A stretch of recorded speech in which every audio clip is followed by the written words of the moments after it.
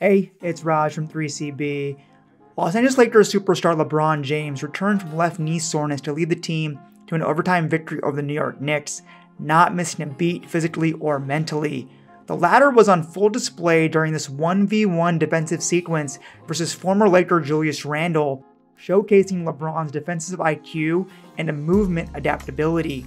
Randle starts his attack with a slight inside-out dribble to try and get LeBron off balance, but LeBron does a very good job of not allowing Randle to get past the inside foot. LeBron opens up his hips to get lateral to a potential drive, but Randle spins off it, and this is where it gets really good.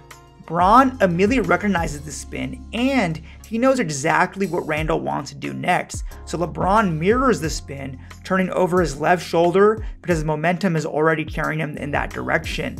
LeBron actually rotates quicker than Randle and gets his eyes immediately back on to assess the situation, and it's clear at this point that Randle is trying to drive, and LeBron easily cuts it off. This is a combination of superb defensive IQ and anticipation combined with high-level movement adaptability. You don't see that counterspin often because most defenders aren't seeing two steps ahead like that. The other main example I've seen use it multiple times is Milwaukee Bucks guard Jrue Holiday.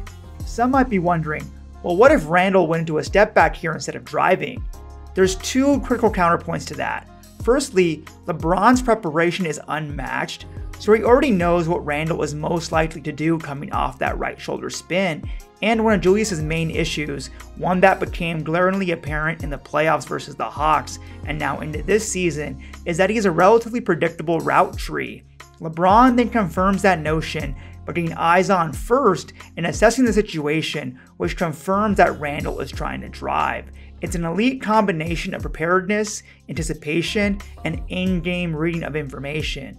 Randle was forced to pass the ball for a contested three that misses, and the Lakers finished the possession with a defensive rebound. LeBron's IQ and movement ability is just ridiculous.